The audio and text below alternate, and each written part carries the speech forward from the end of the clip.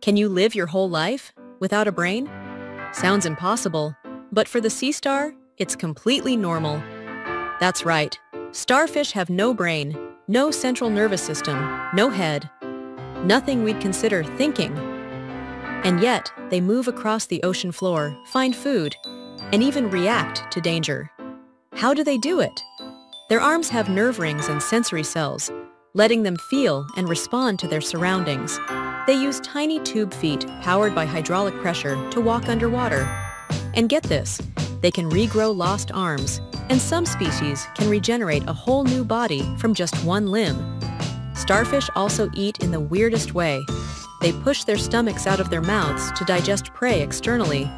It's like unzipping your belly and slurping your meal right off the plate.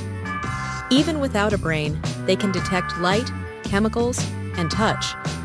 They're not fast, but they're incredibly efficient.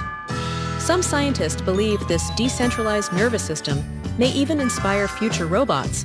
So next time someone says, "Use your brain," remember the sea star, living proof that you don't always need one.